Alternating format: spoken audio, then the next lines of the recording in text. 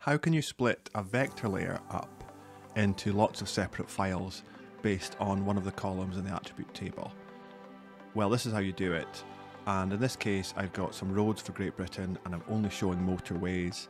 And if I look at the attribute table, we can see there's a column called road classification number, and that contains the name of the road. So M90 is a motorway, and so is the M61. So all these are motorways.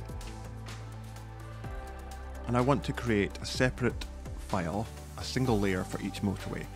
So I will open up the processing toolbox and I'll search for split. I've used it recently, so it's listed here. And all I need to do to activate this is double click split vector layer.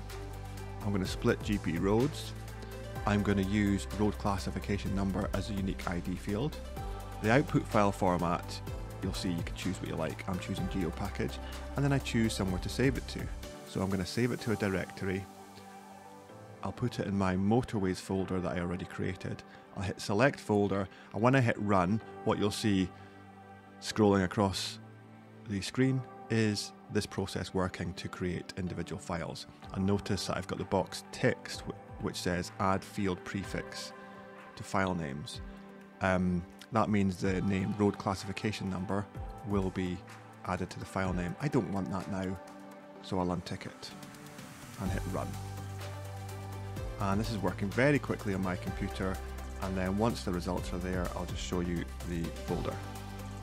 Here's a folder with all the individual files. Let me close the processing window and let's add in one of the motorways. So let's take the M6 and the M6 tool and drag them in.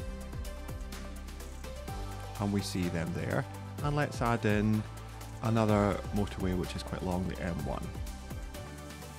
There we go. So now instead of having everything in one layer, we have individual files for each different motorway, and we did that by using split vector layer.